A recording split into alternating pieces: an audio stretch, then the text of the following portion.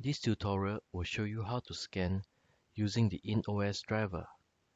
Note that some formats are not available in the InOS scan driver.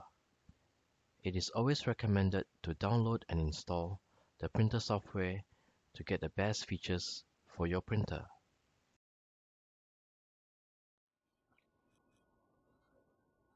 From the desktop, right-click on the Start button and select Control Panel. Go to View Devices and Printers.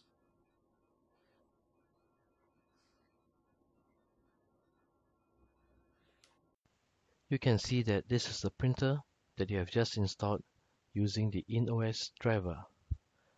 Now, right-click and you will see that there is an option to start scan. We shall create a shortcut. As Windows cannot create a shortcut here, we shall create it on the desktop. There you have the shortcut to your printer. You can now close this dialog box. At the shortcut, you may want to do a right click and select Start Scan. This is the scan interface for the InOS scan drivers. You'll notice that the scanner is the printer that you have just installed. There's a profile and photo is the default. You can also scan documents. Take note, for documents, under the file type, there is no option to save as a PDF. This is the limitation of the InOS scan driver. We'll go back to Photo. The source will select it as flatbed. It will also detect whether your printer is able to scan on one side or scan on both sides. For the color format, we want a color scan, so we will leave it as is.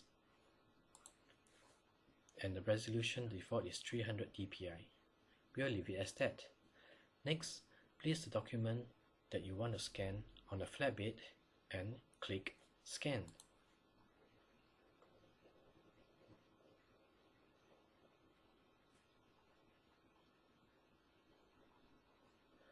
One new photo or video was found. We want to go to Next. And we want to import.